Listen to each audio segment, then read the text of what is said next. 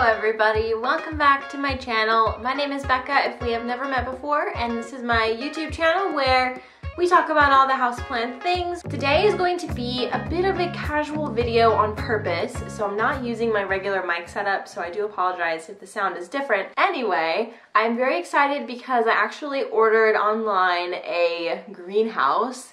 A little greenhouse, well not like little, but it is a full standing greenhouse that will fit in my house. I am running out of room in my bathroom for those plants that really need high humidity. Love that high humidity, and so I don't want anybody to perish because of that. So I have bought a little greenhouse that I will be putting in my office filming space. And if you know anything about me, if you watch my Sunday videos, I'm always cleaning up this room because like really all I ever do in here is work or film videos, and so that's either at my desk or literally sitting on the floor right here. So I have a corner over here, which I will be showing you guys in just a second, that I think I'm going to put it in. But as soon as, literally like hours after I bought this greenhouse, it's like a plastic and metal greenhouse. It was like 30 bucks. I'll link it down below if I end up liking it. And after I bought it, I realized that I could have purchased like a beautiful glass credenza case thing off of IKEA, and I still am probably gonna do that because I really like the way that it looks. I just want to wait a little bit before I like jump into a decision like that because it is like $200, and I'm thinking that it would be really beautiful sitting behind me. I'm excited about the thought of it, so I feel like I am gonna buy it, but I'm just gonna wait a little bit to make sure that like I like a greenhouse thing in my house. So anyway, I have in this corner over here just a huge Monstera plant, which I can move to closer to the window or maybe even set up a grow light thing in my living room. I'm just trying to figure out how I can move around my plants so that they're happy and so that I'm happy without hurting their lives and causing issues for them. So definitely that plant is so big, so it's going to pose a problem in this situation. But anyway, today we're just going to be unboxing the greenhouse, putting it together. Oh yeah, I have to put the thing together. I didn't think that through. I hate assembling things, so I hope that it's super easy. We will have to see. Also, I should say that Leo is not here with me right now because he is at the groomer, and I'm really sad to not be with him. I think that I have separation anxiety from my dog. The first time we got his haircut, they shaved him and we asked them not to do that. And it wasn't even necessary that time, so that was just a bad experience for us all. Poor Leo was very scarred. So here's the shelves. And that looks pretty nice. I mean, everything's like metal. I wanted something that was black because I wanted to avoid this looking tacky. Most of all because I feel like I don't want something like big and plastic in my house, and then I just made the plunge and bought it. So it is probably something that eventually will live outside, hidden away eventually when we have a bigger house. But for now, I guess just for like utility's sake, it will be nice to have something like this so that I'm not stressed out about my new plants that are coming in and also my current plants. So we've got instructions, and this should be easy, I think. Okay, so it appears that it is green, even though I think I ordered a black one, but it's not even worth returning and trying over because it's gonna look tacky no matter what. But yeah, so I'm going to assemble this thing and catch up with you when that's done because I think that this is gonna take a while and we don't need to watch me struggle, you know, that might be just very painful for all of us to watch. Alrighty, she is assembled and in place where she's going to live. So this whole area is, it's genuinely so messy. This room is always messy. So this top shelf is optional to have it on top or at the very bottom, and I have opted to have it at the top, just so I can put seedlings on it because I am going to be starting seeds. So that will be a future video to come. So what I think I'm going to do is just like secure these down Probably using my plant Velcro tape, honestly. Probably just like one in the middle just so that it's not like bouncing because that's gonna bother me. You can definitely tell that it was 30 bucks, but it's really not that bad and it will do the trick, I hope.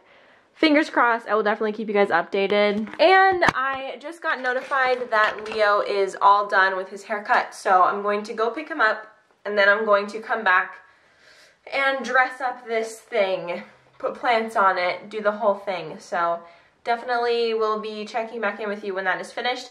And I just realized that this bottom section down here could be used for more plant storage because I don't have many places to put stuff for my plants. So since this is here now, I need to find a different place to store my fabric for sewing. Once you think you found a solution for something, there's a problem with something else, you know what I mean? That is just how things go when you live in a very tiny apartment and have hobbies that take up a lot of space. So that is what I'm going to be doing right now. I'm gonna go get Leo and I will catch up with you guys when I'm back. How does it feel to be home? Look! Okay, so his hair is super short, which we expected. But anyway, so that's it. Ew, Leo, put the rocket away. So now what I need to do is put on the cover.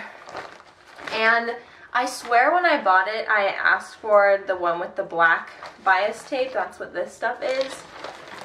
But I guess there was some sort of mishap. And whatever, I already have it. I'm not going to return it for the different color. Well, that smells like plastic.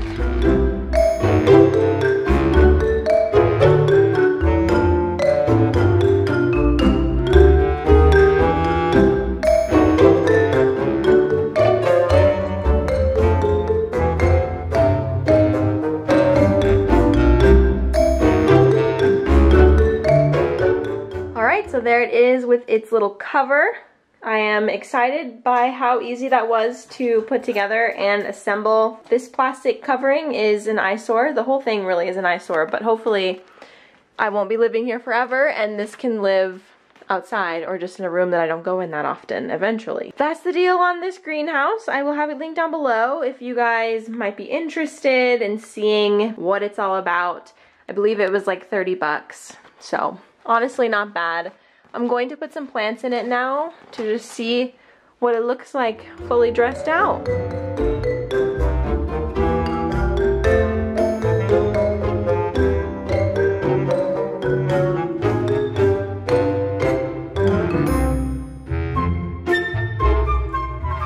Alright, so that was a little bit anticlimactic, but what I'm realizing is that this is just a little bit too short for a lot of my plants, but rest assured, I will be getting some plants that will be better suited for this greenhouse, and I will be putting them in here and sharing along what that looks like in that whole process. Okay, so it has been a few weeks since I last filmed for this video, so I wanted to just show you a quick little update on this greenhouse. Since the last time I filmed, I have added quite a few plants in here, and I just wanted to show you, I guess, their progress and how this greenhouse is working out, because now I have a bit more of an idea of how it has actually been, so let's get into that. So something that is immediately annoying about it that I've noticed is the fact that it zips from the bottom. And it's such a silly thing to be irritated about.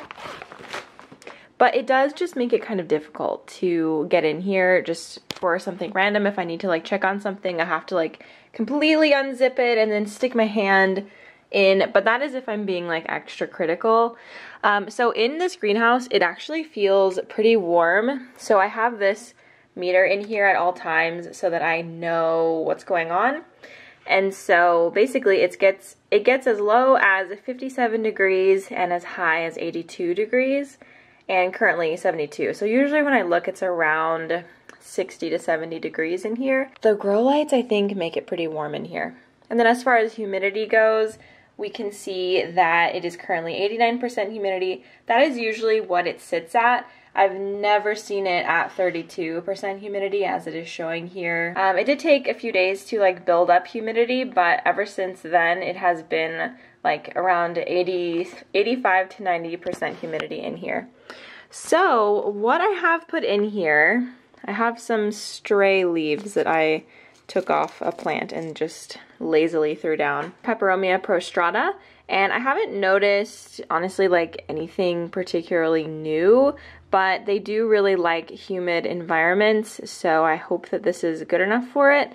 We will definitely see. This flower has gotten a lot bigger, so it is responding in some way, so we will see kind of what happens with this. I'm not expecting a ton. This plant is one that has done the most. So this is a Gloriosum, and it's a very small variety of Gloriosum, obviously. It's just a baby, but we already have a new leaf here. I think that is a new leaf. And a new leaf here. And since the last time that I checked on this, like 2 days ago, these have already gotten so much bigger. Like this was not there at all 2 days ago, this like green squiggly thing, which I'm not entirely sure what that is. But in any case, this plant is super, super happy in here. It's really responding, and it had been living outside of a greenhouse, obviously, for its whole time with me, and it wasn't doing anything until I put it in here. So that's really exciting. This is a Pilea peperomioides, which is honestly just like been through the ringer. You can see it has a story to tell, but I put it in here just to see what would happen, and it's doing okay. You saw some dead leaves down here that I pulled off, and I don't know, I kind of just have it in here to see what will happen. It's definitely a rehab plant. And then this plant here, hold on, let me maneuver this around. This plant here, I genuinely was not expecting to do anything. It had a branch right here. Oh, whoa! Dang, this one is doing a lot more than I thought. So that is a growth point right there, and there's also a growth point right here, as you can see. And when I put this in here, I was genuinely not expecting anything to come of it, because I did cut off some new growth that was coming off of this right here, because it was just like really long and scraggly, and so I wanted to kind of like, I don't know, propagate it and do something else with it. And this is just what was left of the plant, and especially with this leaf looking like this, I was not expecting anything, yet we have something coming up right here and also over here. The next thing I have in here is an Anthurium Ace of Spades, and you haven't seen this plant since I unboxed it from Green Spaces. And honestly, it hasn't been doing anything crazy. This is the one remaining leaf. It used to have, I think, 3 leaves on it, and now it has 1. This was always the most stable leaf out of all of them. Anthurium growth is very strange and confusing to me, but I believe that this thing right here in the middle is going to be a new leaf eventually, if it acts like other Anthurium that I have. So I don't know. I'm excited, but that stump thing right here was not there when I put it in here initially. So I'm hoping for something here. This variety, like this smaller Ace of Spades, is not super impressive, but I do know that as this plant gets older, it gets super impressive. So I'm excited to see what happens with that. And then this is my Rhaphidophora decursiva. And you can see that it has just one skinny little root. So this plant actually got root rot when it was sitting in spag, and it's probably, it was a me thing. I don't think that I gave it enough circulation when it was in spag, but for some reason it is still like kind of alive, and I'm really sad because it was making a turnaround and then it got root rot, and we have this tiny root still hanging on, but really nothing to show for it. So I don't know what's gonna happen with that plant. I'm just kind of holding on, maybe for an experiment. And this greenhouse kind of makes me feel less terrible about stuff like that, because I can just put plants in here and let them heal. So, okay, we come down here. I have a Begonia maculata, and this is 2 days after I brought it back from a plant swap. It is in LECA. I don't have any plants in LECA besides this one, so I probably will be putting it back in soil.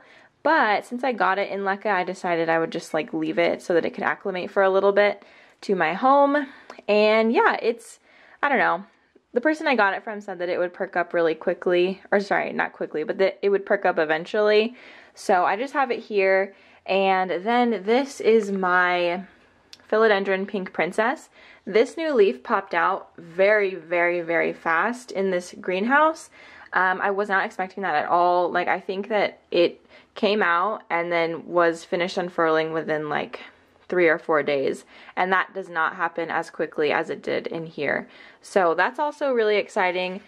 This plant is basically completely reverted besides like a few pieces that have a pink splash on them. And I am going to be using it for an experiment, but I just wanted to let it get a little bit more established in my home before I messed around with it. And down here, I have plants from a most recent import. And as you can see, you can already see like structural issues with the greenhouse. Over there, it is just barely hanging on. I don't even think that that's in a hole anymore. That is one of the things that I have noticed about this. It is just not structurally sound. There is like little to no structural integrity with this greenhouse. And I've been trying to figure out ways to make it more secure for my plants because I really do like the results that I'm seeing, but I don't trust it, you know what I mean? So I think that I might remove all of the plants from it and put like glue inside of the holes that the poles go into so that it's super sound. But the thing is with that, I will never be able to break it down. So if I wanted to sell it if I move, or if I wanted to bring it with me if I move, it's gonna have to move as like one structure, which is really inconvenient. So that is the one thing that I would say about this that is the drawback so far, is it's just like not sturdy at all, and I don't really trust it. So back there is another Pilea peperomioides, and that one is just living its best life. It's doing so much better now that it is in here.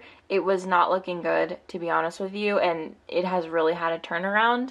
I have a Monstera Peru right over here, and then I have some watermelon peperomia cuttings. Then I have my pink Syngonium, and then another pink princess, which is basically reverted, and then a Syngonium army, which is basically like the mottled Syngonium. And also down here I have a Calathea musaica, and it's pretty far away from the grow light. These don't need a ton of light, so I have it like 2 shelves down from it, just sitting at the bottom here with my cocoa mat and my cells for seed starting. So that's what's going on down here. Nothing super crazy. It seems happy. That would be what I have in it so far. Something that I don't think that I mentioned, I stitched on a cocoa mat, and this is so good. It has made this shelf super, super sturdy. Like, this is the shelf that I trust the most. All of these other shelves, I don't know about them. And with the grow lights, I just tied them on with some rope. Nothing super crazy at all, and it's fed down and to the side, and it's plugged in over there. Over there. So that would be the official word on the greenhouse and how it is doing so far. I would say that it has worked out really, really well for me. I am just a little concerned about the structural problems that it has shown me many times. Some plants have actually fallen over, and thankfully no one was like actually injured from it. But I wouldn't want to put like super, super special plants in here just knowing that they could fall at any moment. So that is my current problem with it, but other than that, it has done super well, and I guess I would recommend this if you are willing to just make sure that it is like super, super structurally sound. I did talk about how ugly this thing was in earlier clips in the video, and like that opinion of mine has not changed, but now that I'm seeing the results of it, it feels worth it. I do want something beautiful in my home, and I probably will still be getting the IKEA greenhouse that I mentioned earlier. This is good for the spare room. I wouldn't have it on display for like everybody who comes into my home to see, because it is pretty ugly, to be honest with you. In my opinion, I wouldn't want it to be out, but then again, like, I am pretty picky about my decor, and I have a vibe. So that would be what I think about that as of now. It's ugly, but it feels worth it, you know what I mean? Definitely let me know if you want to see another update. Maybe I could do like a progressional video again, like film again in a few weeks, and then a few weeks after that, and just kind of mash it all into one video so that we can see the progress happening in here. Thank you guys so much for watching. If you are not already, make sure that you are subscribed to my channel. I do a lot of product reviews and recommendations, so you can go ahead and check out that playlist. I will have it linked down below and in the cards. And what else do I have to say? Oh, this greenhouse is linked in my Amazon storefront, which is always linked in the description box of my videos. And also on my website, I have an entire page of all my planty essentials, which is basically my Amazon storefront, except it's on my website. And on the website is basically a review and an explanation of what I use each product for and how it has improved my life as a plant owner. So it's a really great resource, and I had a lot of fun putting it together. So if you are interested in more product reviews and you want help in looking for things to buy for your plants to make your life a little bit easier, I would really suggest checking that out. You don't have to buy these things from Amazon. Actually, if you can find them in a local nursery or store, I would suggest you do that first, but I know that that isn't always an option for people, so I like to have it available to see the product and, you know, have a source where you could buy it from online. All right, I'm gonna stop talking because I've been talking for a long time, and I'm gonna let you guys go. So thank you so much for watching, and I will see you in the next one. Bye.